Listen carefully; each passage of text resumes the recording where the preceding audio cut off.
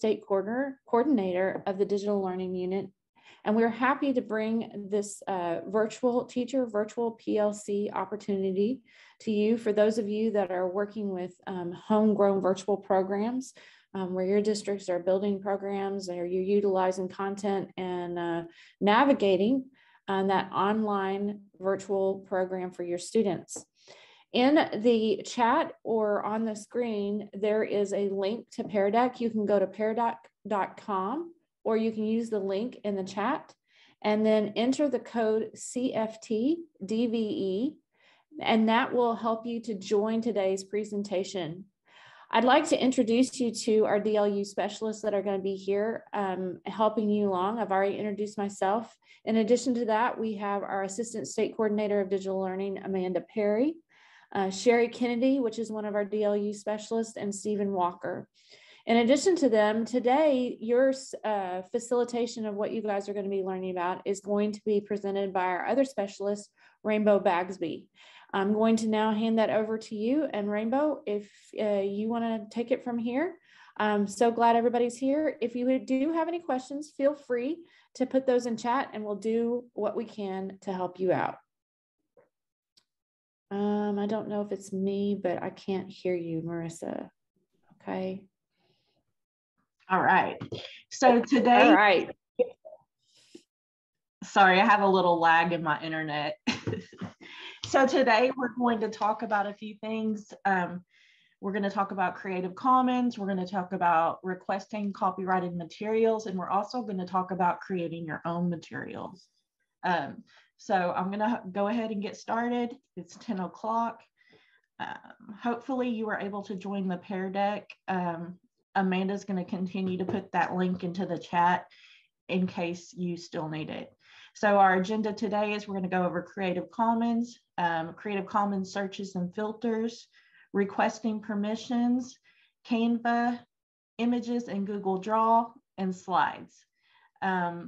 And then finally, we'll end with an exit ticket. And our objectives are to network, collaborate, troubleshoot, and support.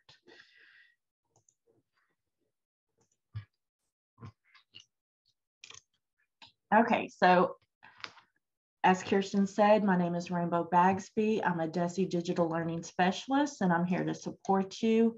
If there's anything I can do for you, whether it's curriculum or technology related, you can reach me at rainbowbagsby@ade.arkansas.gov.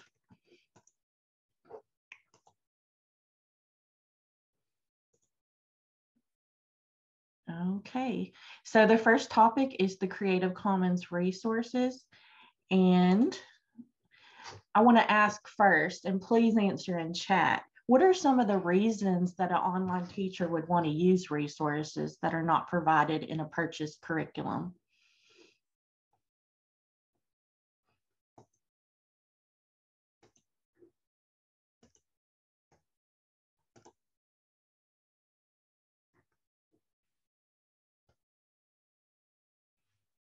Okay, differentiation.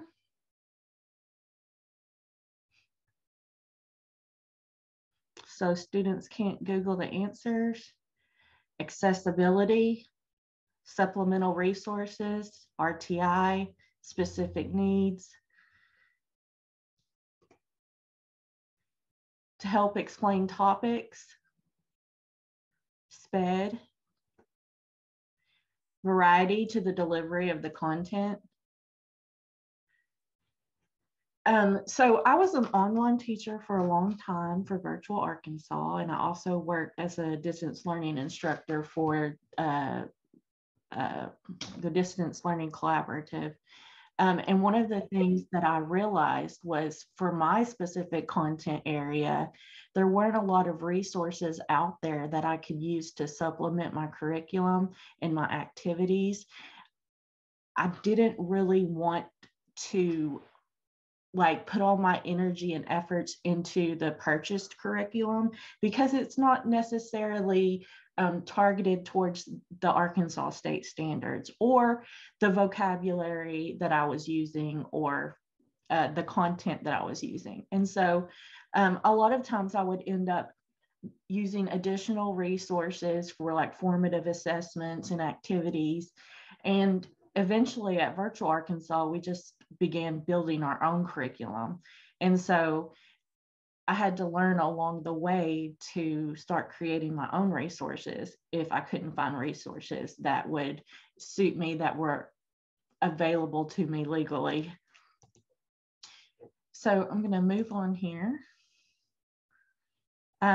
So we're going to talk about licenses, and we want to be conscientious about the legality of the resources we're using. And so I'm going to play a video about Creative Commons licensing. You don't have to play this on your Pear Deck. I'll just play it here on the main screen, and I'm going to stop share and make sure I'm sharing my audio and play the video.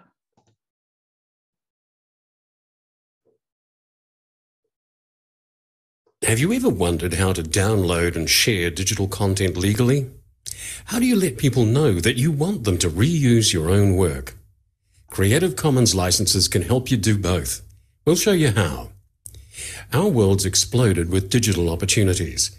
Now we can communicate, share, and work together using the exceptional distribution network that is the internet.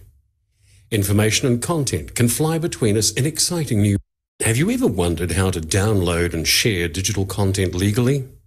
How do you let people know that you want them to reuse your own work? Creative Commons licenses can help you do both. We'll show you how. Our world's exploded with digital opportunities. Now we can communicate, share, and work together using the exceptional distribution network that is the internet. Information and content can fly between us in exciting new ways. But it's important to know that when something is created, say a photo, a document, or a music track, it's automatically protected by copyright. Copyright enables people to say who can share and reuse their creations. You must always obtain someone's permission before sharing or reusing their work, even when it's posted online. But what if a creator wants everyone to use their work, without the hassle of granting permission over and over? This is where Creative Commons can help. Okay, so there's an issue with the video. So what I'm going to do is I'm going to share a different screen and see if that helps the issue. Give me just a second. Let me choose a different screen.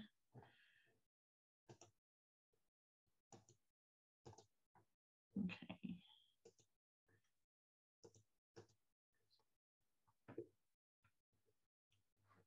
On to not sharing.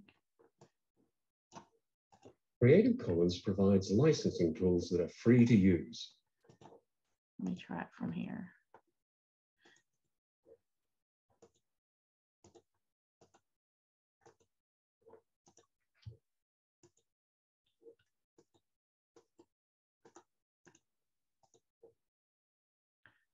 Let's try this one more time. Have you ever wondered how...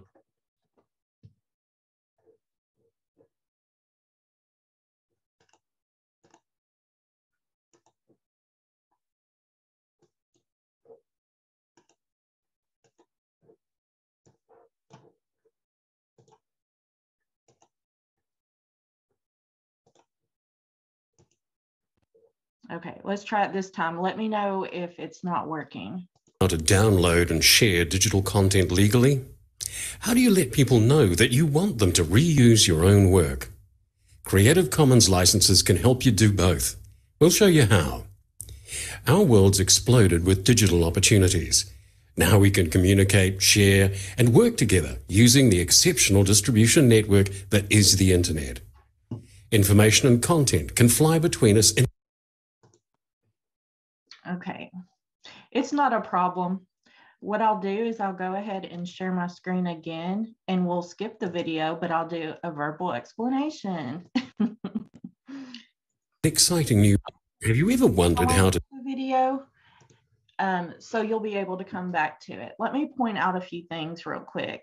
I don't know if you can see at the bottom of the page, but the sources cited in the appropriate citation The source is also linked over the name of the resource. And it says the video Creative Commons Kiwi by Creative Commons. I'm not going to try to pronounce that word. New Zealand from YouTube is licensed as Creative Commons. So that's just kind of modeling how you would cite your resources. Okay, so I would encourage you, that's a 6-minute video, to go back and try to watch that on your own when you have time. But it basically talks you through the different types of Creative Commons licensing. And so I'm going to do that for you. We have 6 different types of Creative Commons licensing. The first one is CC BY. And this BY means you have to give attribution to the author. That means you have to give the author credit for their work. And so basically you're saying you can reuse this material, you can modify it, you can do anything you want with it, but you have to say this work is by the author and give that person credit for it. Another type of license is CC BY SA. So this is Creative Commons attribution, share alike. And notice the little icons above the initials. So this means you have to give the author attribution, and you also have to share what the resource again with the same type of license that they shared it with. So you would have to share it as BYSA as well. So give attribution and share alike. The next type of license is Creative Commons BY-NC. And BY, again, means you have to give attribution to the author, and non-commercial is what the NC stands for. And if you look at the icons, that helps you remember what NC means. So give attribution, but you can't use it to make money. So as teachers, we're typically in a non-commercial environment. So this would not affect us. This would be for like businesses. In the top right, we have the Creative Commons license, BY-NC-SA. And so the BY, again, stands for give attribution to the author. NC is non-commercial, and SA is share alike. So you can't use it to make money, and you have to share it with the exact same copyright or Creative Commons license that the author shared it. Okay, the next one is CC BY ND. And so BY, we have to give attribution to the author. ND means non-derivative. So we are not allowed to modify or change the resource in any way. You have to leave it as is. And finally, the most restrictive type of license is BY NC ND. So that means you have to give attribution. It has to be used for non-commercial purposes, and then it's non-derivative, so you will not be able to modify it. So these are the different types of licenses, and what we're going to do now. I know that's a lot of information, and it takes us a while to retain that, but we're going to practice. Okay, so if you're logged into the Pear Deck, please allow me to give you the instructions, and we'll do it this way. So for the red heart, please show me the license that is where you have to give attribution, it's non-commercial, and you cannot change it. Drag the red heart to that license. So you give attribution, you can't make money off of it, and you must leave it as is. You cannot modify it.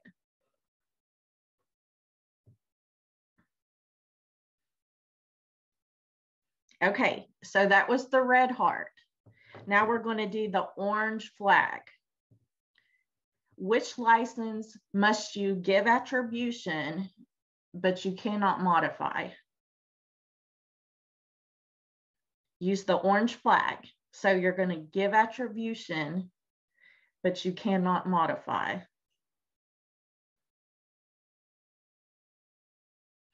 At the end, I'm going to show you how everyone answered. Okay, so for the yellow star, we're going to show which license must you give attribution, but you can't make money off of it.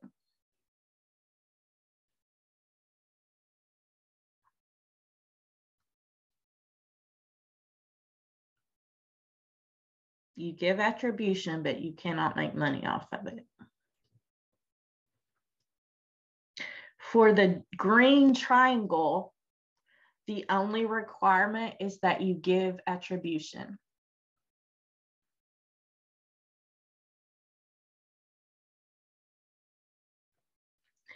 And finally, the blue square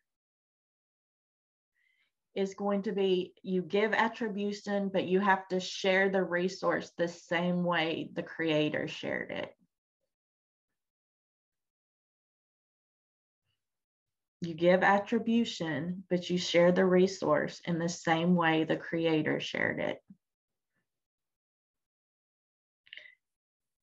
I'm actually really impressed because this, I mean, it really does take a second to understand. You almost have some basic understanding of this already. So the only one that we didn't mark was the BYNC-SA, which is provide attribution. You can't make money off of it, but you must share it with the same license that the author did. So great job. I'm going to hide the responses again, and then I'm going to continue on. Do y'all have any questions about that or comments?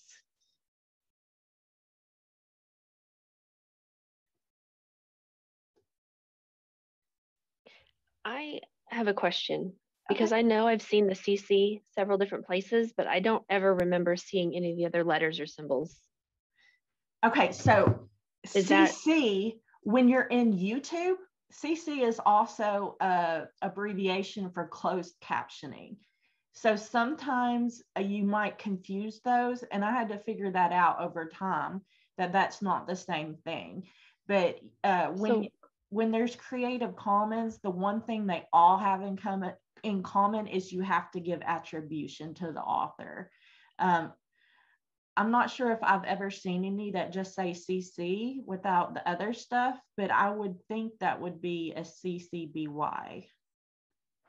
But I'm just wondering, where do you see this? Is it at the bottom on their last page, or how? Yeah, you can find it on the bottom page. Sometimes they're in the terms of use of a website. Okay. Okay. So if you don't see these, you must assume that it's copyrighted. Right. Okay. Yeah. And I might show you some examples as we move forward in this. Okay. So searches and filters. If you filter your searches for your resources, it will help you save time and sanity. So knowing how to do this is pretty important. So I'm going to go through how to do a YouTube filtered search and an advanced Google search with a Creative Commons filter. Some of you may already know how to do this, but it's going to help others. So I'm going to go ahead and go to this different screen and show you from here. So when you do a YouTube search, and I'm going to do an example for you. Can you see the YouTube screen? No? Okay.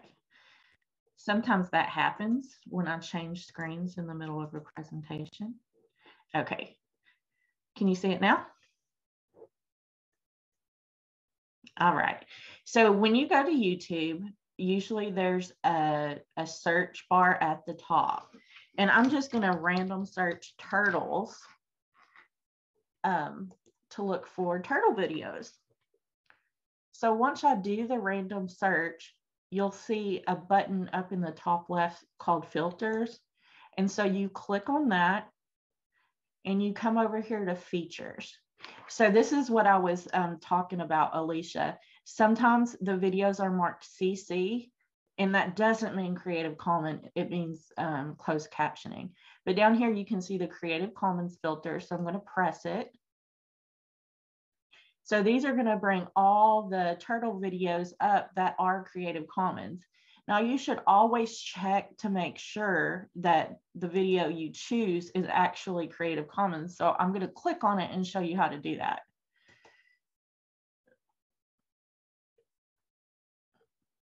Okay, so once you get to the video place, you're going to look down here. The Masonic curators are the people who published this. And then Reading Glasses USA. Then you can click show more down here and look for the license information. So this is Creative Commons Attribution License, reuse allowed. So that means it's the CC BY. You can use this video any way you want as long as you give attribution to Masonic curators. Another trick I want to show you in case you might not know, if you come here to the 3 dots, you have an option to open transcript. And anytime, if there is one, it'll open when you click it. Sometimes there's not. But anytime you give videos to students online or within a content management system or a learning management system, you need to also provide a transcript for students who are hearing impaired. Oh, okay, so look, it generated the transcript up here. All I have to do is copy this and paste it into a new document in order to include that with my video in my content management system or my learning management system. Are there any questions about the YouTube filtered search or any of the things that I covered just now?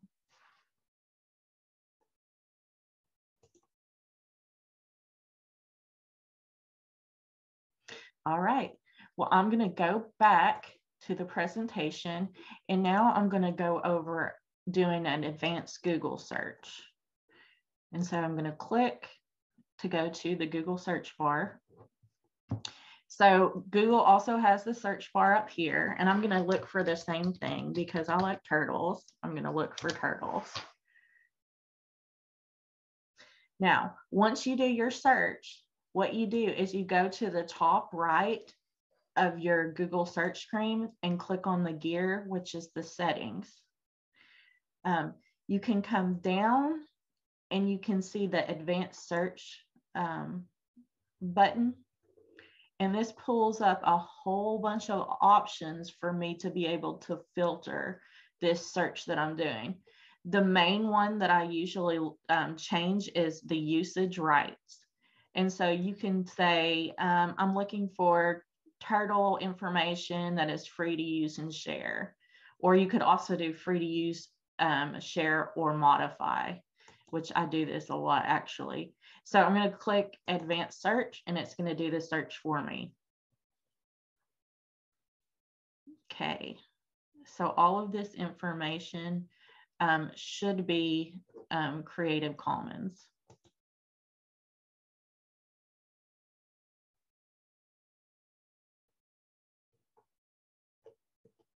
Okay, I'm going to show you down at the bottom here. Oops. I just did the opposite of what I wanted to do. Okay, down here at the bottom, it says license under Creative Commons Attribution, non-commercial share alike. So you can see that you can reuse this. Do y'all know why you would want to look for Creative Commons materials as opposed to copyrighted materials in the online environment?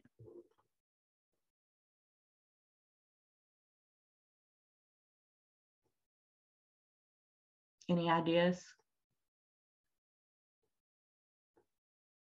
Most face-to-face classroom teachers don't have to really pay attention to that or care. But when you start posting stuff in content management systems or learning management systems, then that can be a copyright infringement. And even though we're educators, we don't have the openness to claim educational use on certain resources when it's stored in a location. Exactly, so we don't get sued, because there are people out there who are looking for reasons to sue schools. It's actually a trend going on right now. Okay, so I'm going to go back to my slideshow.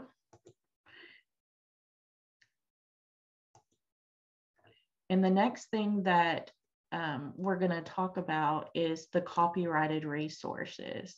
And we kind of touched on why we would look for Creative Commons resources as opposed to copyrighted resources is because if we're using it without permission, it's a possibility that we could get sued. We could get sued, or the school district can get sued.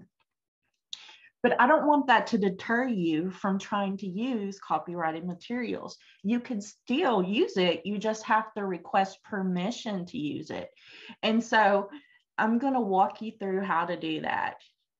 So in order to create an email to request permissions, you would want to include in the email your name, your job title, your employer, the resource that you want to use, where you located it, how you intend to use it, and who will have access to it once you use it. And I actually put together a template over here to kind of walk you through that. So so like the subject line, you could put permission to use resources. You could include the name of the creator in the introduction. You could state your job title, who you work for, and what project or product you're creating to use with that product. So for example, I could say I'm a digital learning specialist for the DESE Digital Learning Unit, and I'm creating a professional learning course for Arkansas educators. Yours might look different than that. So you can say you're an Arkansas educator working for this school district, and you're wanting to create a infographic using an image. And then you would go and describe the resource that you're wanting to use or provide the title for it. Sometimes it's hard to find the title if it wasn't given one. I will give access to this slideshow so you can use this later if you would like, but you would close your email with your name and your title, and basically you're just telling them that we would like to use this resource for instructional purposes that are not for profit, because we feel this information is a great benefit to the learning goals of the professional learning course, or if you're asking to make an infographic for the students of the course. And then out of professional courtesy, we are extending an official request to use this resource within the course. Thank you for your consideration, and we look forward to your response. We appreciate all you do for education. So this is just an example of what you can use. It's not like there's not a right or wrong way to do it. But I think if you give them the appropriate information in the first email, you're more than likely to get a response. And it's actually, from my experience, a little bit surprising how willing people are to share their resources for education. I mean, people get pretty excited about it and are happy to give their materials for use. So if you'd like to use this, please access it and create your own. So the next topic we're going to talk about is creating your own resources. And this is something that I learned to do as an online teacher. For one, to create my own curriculum, but for two, sometimes depending on where you're working at, your synchronous sessions may not be as long as a normal classroom period. So you want to get right to the point, or you want to excite students and engage them right away, or you want to formatively assess them and you need something very specific in order to do that. And so creating your own materials is a great way to be very specific to your standards, but also to avoid having to search for Creative Commons materials. Okay, so let's talk about Canva. How many of you already use Canva?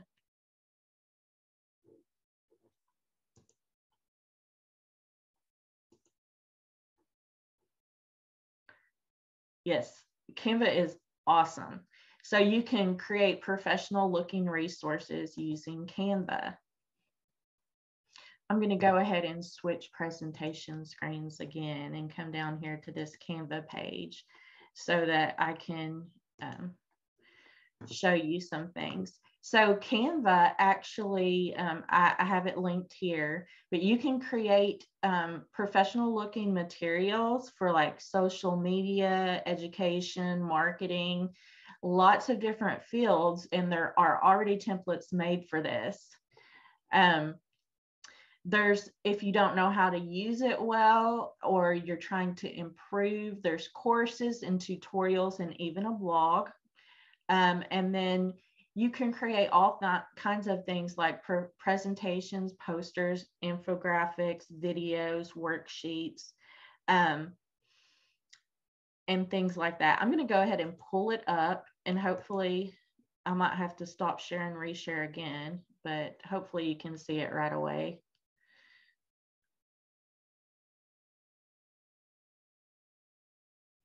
Can you see the Canvas screen?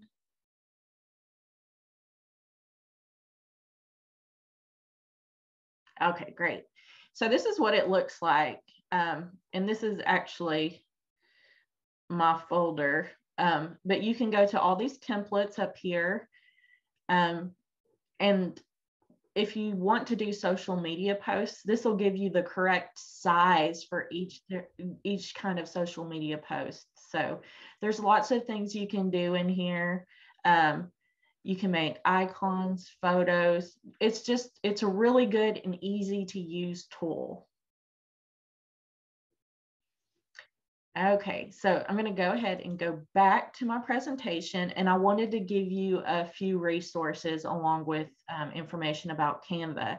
So the Digital Learning Unit actually does deal days, lunch and learn type of 30-minute tutorials or presentations every third Thursday. And the last one was actually on Canva, and it was a really good training. So I just wanted to provide you with this Deal Days Canva training recording in case you want to go to it. Like I said, it's only 30 minutes long, so it's not real long and heavy, but it's good training.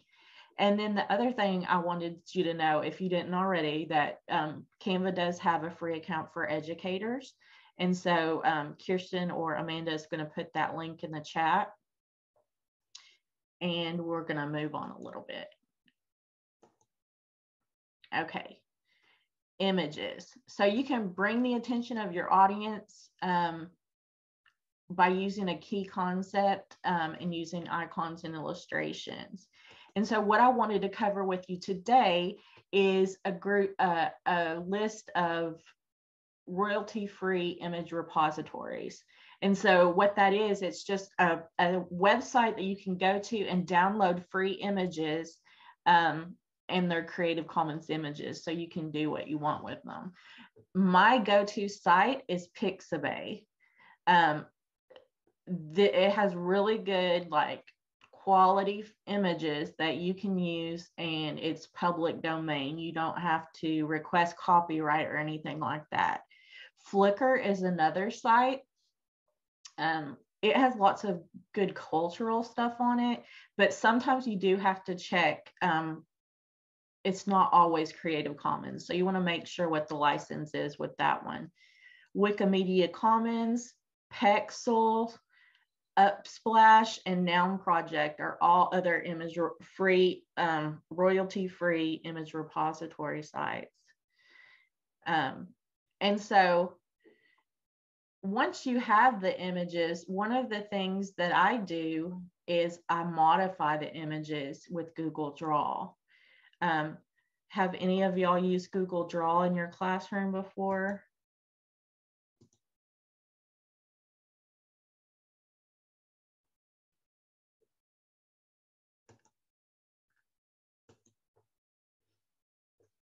Okay, well, I'm going to walk you through it. First, I'm going to take you to Pixabay, and I'm going to find an image that I can then modify. So hopefully you can see my screen. If not, I'll stop sharing and reshare. Can you see the Pixabay page?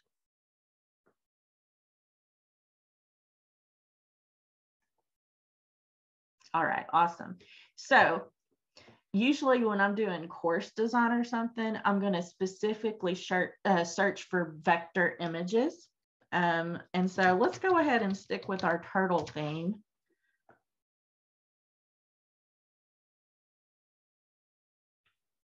Okay, so I'm going to click on the image that I want. Oh, I'm sorry. Let me go back and show you how to change. So if you want a different image type, you can click in the top right under images. Like I said, you can do photos, vectors, or illustrations. I like to do vector graphics because they're easy to modify and easy to place on top of other things and make it, oh, I like this one, and make it look like it's supposed to go there. So you can look up here in the top and you can see who created this. Open Clip Art Vectors created this. So I'm going to do my free download. And usually the bigger size that you choose, the better, because you can resize the image to make it fit whatever you're doing. So I'm going to download my turtle. Let them know I'm not a robot because I'm not signed in.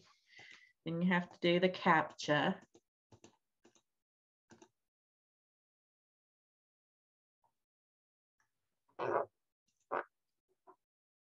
Okay.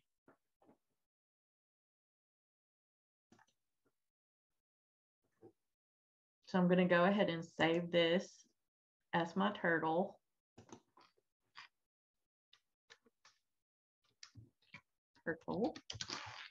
Okay, now I'm going to take you to use Google Draw. I'm going to show you how I make stuff out of this. So I have a blank sheet already ready to show you. Can you see my blank sheet? My Google Doc. All right, awesome.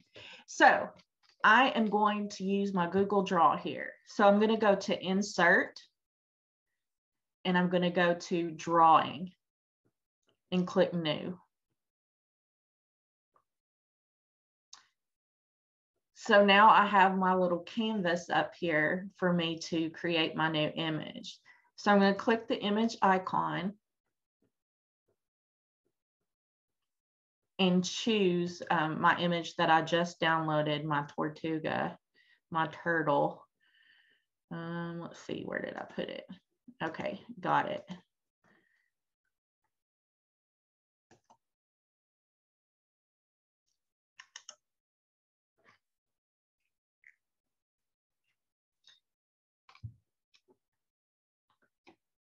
All right, here's my little happy turtle. And what I'm going to do is I'm going to resize it. And so let's say I'm teaching vocabulary or something like that, and I want to add a label. So I'm a Spanish teacher by trade. So I'm going to add a text label to my image. Let's say I'm going to put it right down here, and I'm going to center it and write Tortuga.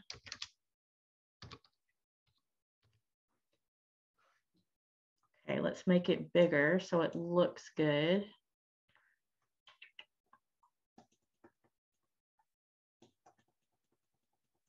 let's use a different font.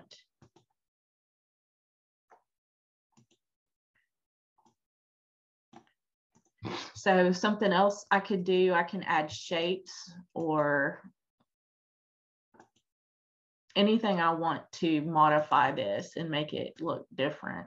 So I'm going to add a shape here, and I'm going to make it white with a black outline, and let's make it a little bit thicker.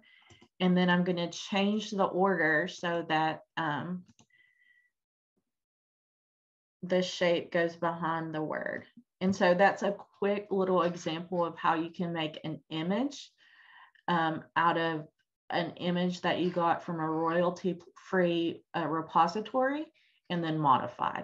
So if I go to actions, I can download this image as a PDF, a JPEG, a PNG, or a scalable vector graphic. And so you can do a lot of things with that. I'm going to return back to the course, and I'm going to the slideshow, I'm sorry. And I want to show you some examples of different Google Draw things that I've created. So for this one, I was teaching demonstrative adjectives in Spanish. One thing I wanted to show you is these images are really great because look, I'm going to click on the shape underneath. And that is actually just a box I put behind this because, oops, I messed it up. Because these are actually vector graphics. So I put the white box in the background so it'll look better on this slide, but I could put it on anything and it would look natural like it's supposed to be there. Okay, and so I'm just going to quickly breeze through some that I've created so that you can have an idea of different things you could do. So I just downloaded the hands and I put them where I want them, and I put the images where I want them, and I labeled them. And so you can make a lot of cool things with Google Draw. Okay, I'm going to go to slides now. How many of you use slideshow templates other than what Google already provides or PowerPoint already provides?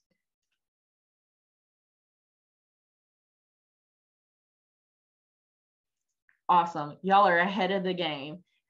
I was teaching online for a long time and I did not know that was available. Like, it got so boring using the same slideshows all the time.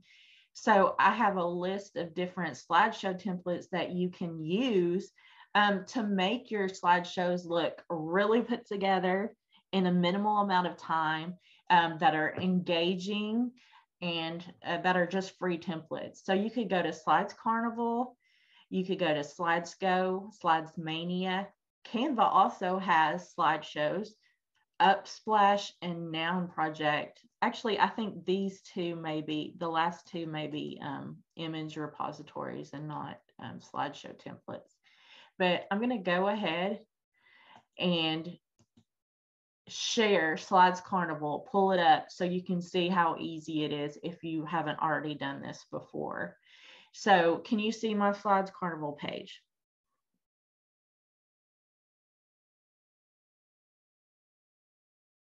Awesome. Okay, so you can search for templates by color, by different just types. And I'm not going to search real hard. I'm just going to pick a pretty one from the front page. And so I might like this. You can preview the slideshow. But if you scroll down, ooh, you can download this template to Canva, to PowerPoint, or to Google Slides, and you just click the button and download it, and it's ready to use. So I'm just going to leave that at that. But that is surprisingly, some people don't know about that, and it's a really good resource. Okay. Ooh, okay. So the next thing, we're about at 10:45. I want to just stop sharing my screen and ask if y'all have any questions, anything special that you do to create your own resources, any copyright questions or anything like that.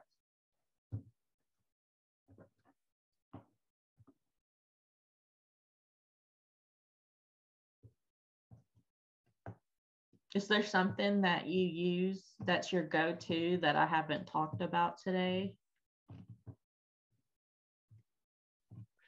Well, I do have a question. Okay. In Google Slides, you know how you can change the background and they let you search the web? Mm-hmm. Are all of those pictures already? Okay. How do you know? Because they're just the images, or maybe there's a secret place that I haven't I don't know off the figured top out of to my open. head, but what I can go research, and at the next one I can answer the question if that'll work. Okay. Rainbow, we might research it, and before we send out the recording, because we send it out to everybody afterwards, we could put that on. This was a question that was asked, and this is the answer we found. Okay. Yeah. So that they have it sooner than March. Yeah, gotcha. or February. That's the next one. Sorry, I'm jumping a whole month ahead, y'all. I'm on speed.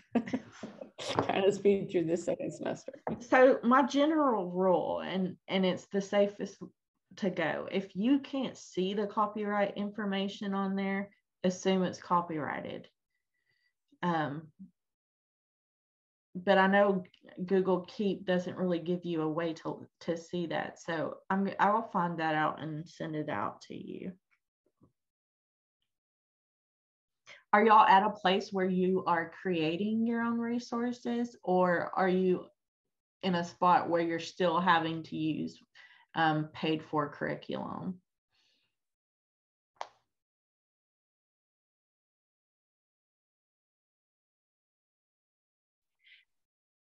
We have our curriculum, but a lot of it is for printing and doing just on paper.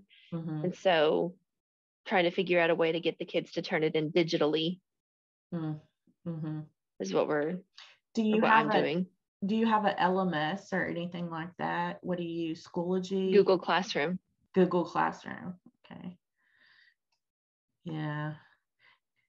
Sometimes you just have to create a Google form based off of what's there.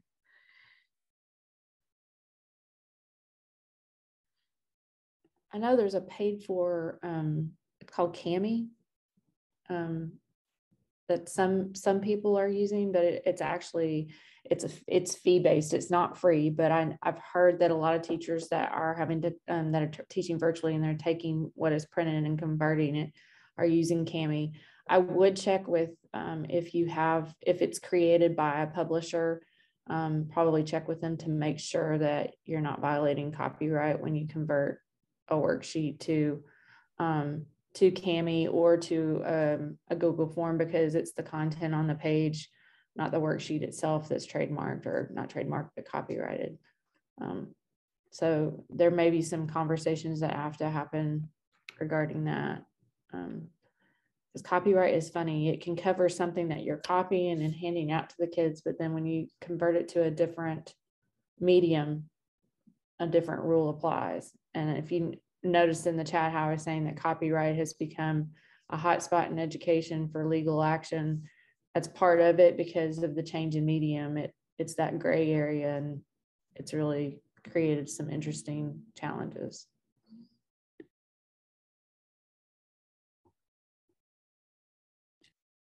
And we tell you all this not to say don't do things, but to keep you aware, to protect you. And then trying to show you guys today how you can create some of your own content to possibly work around some of those, I call them beautiful constraints.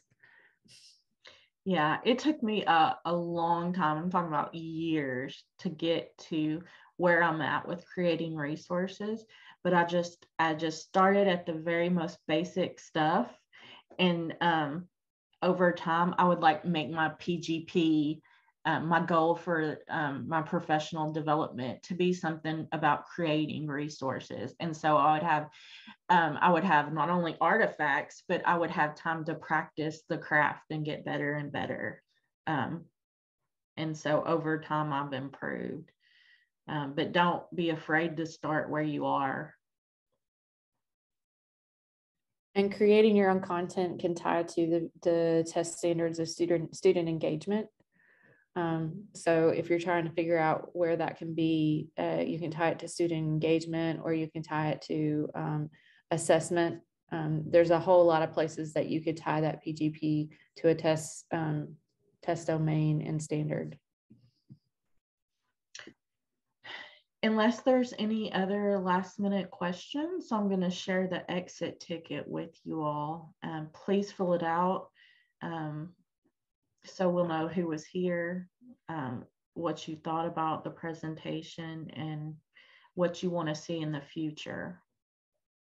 And Kirsten shared that in the chat. So appreciate you coming today. I hope it was worth your time.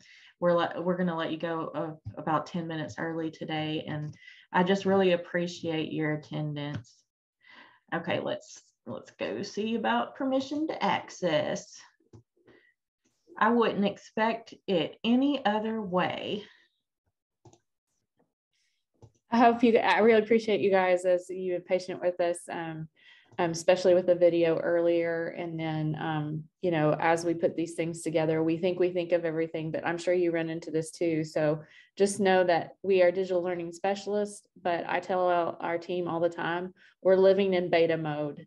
And so as she's fixing the permissions on it, thank you for your patience, and know that we are not perfect. And I hope that you learn from our modeling of our as we do things, that you just kind of roll with it, and that that's how our students learn too, when they see you guys, you know, learning about how things work and how they flow out.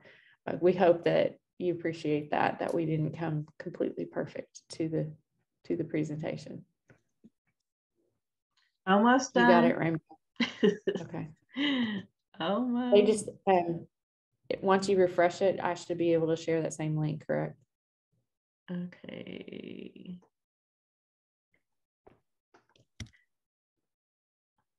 Hang on.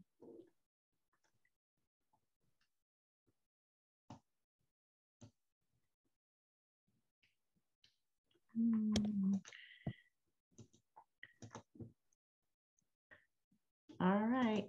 I think it's fixed. I'm refreshing, and so hopefully y'all are refreshing.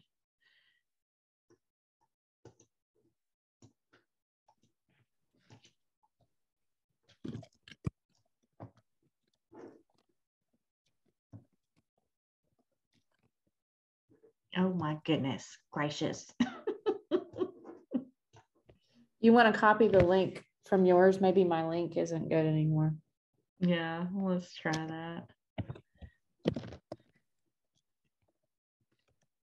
It says there's 6 responses in there.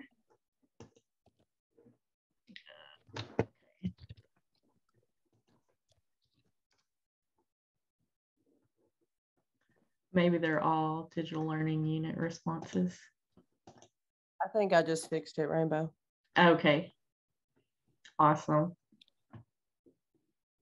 All right, while y'all are filling that out, I wanted to let you know that in January, we transitioned to a new website that's on the DLU website, which you can access here.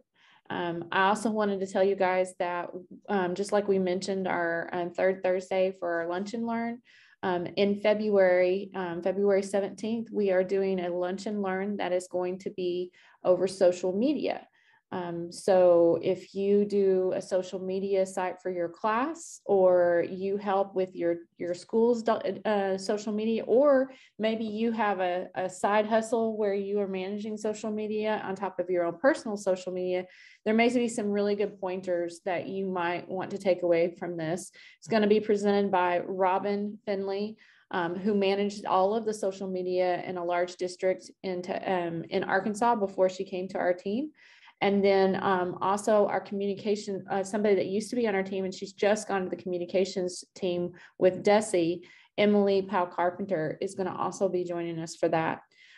Registration for the next deal days is on social media is there, the form that Amanda just listed.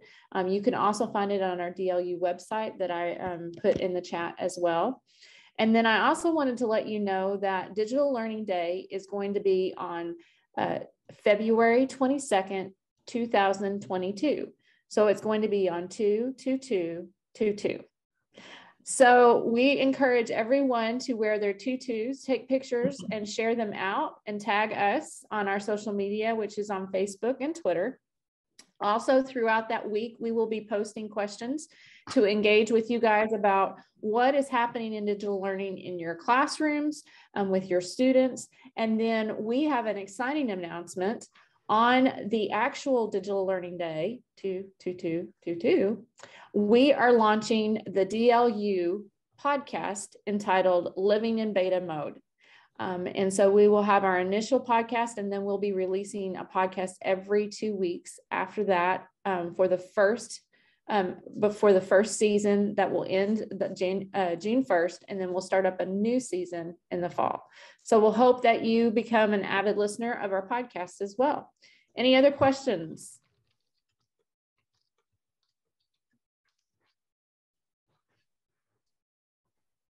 Yes, thank you so much for all of you coming. Be sure, if you're not already, follow us on Facebook and Twitter. And we